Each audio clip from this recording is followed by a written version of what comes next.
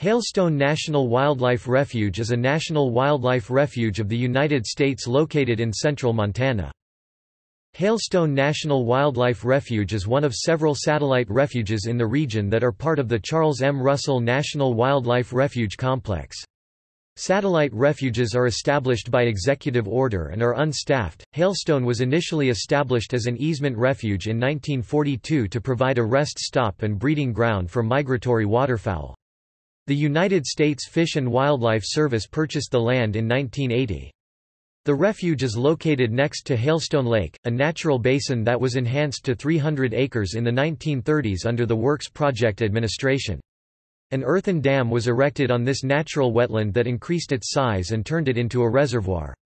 Over the years, heavy metals and salts accumulated in the reservoir and surrounding soil due to natural evaporation. In 2011, the dam was removed to restore flow to the contaminated waterway. Greasewoods grow in the saline soils. Soils with lower salinity host native grasses. Wildlife on the refuge includes waterfowl, pronghorn, prairie dogs, horned lizards, and snakes. Recreational activities on the refuge include hunting of big game and birds and wildlife observation.